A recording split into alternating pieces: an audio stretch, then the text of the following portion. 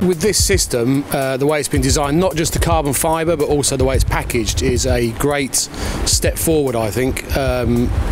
Usually the step forward is in the technology and stuff like that, but this time they've spent the time and money on the way it's packaged and also the frame. So we use less trucks, we use less people.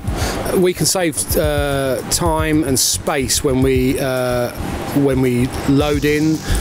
The 8 frames come off the dollies instead of 6 now, and then we can stack the dollies, say 4 or 5 high, and they can be put somewhere else.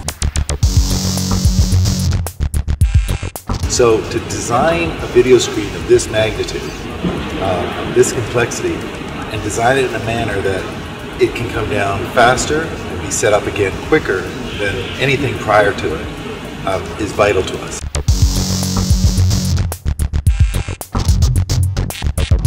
The added incentive of having the wind bracing built into the screen instead of carrying around a lot of trussing and rigging to stabilize it was the big change for me.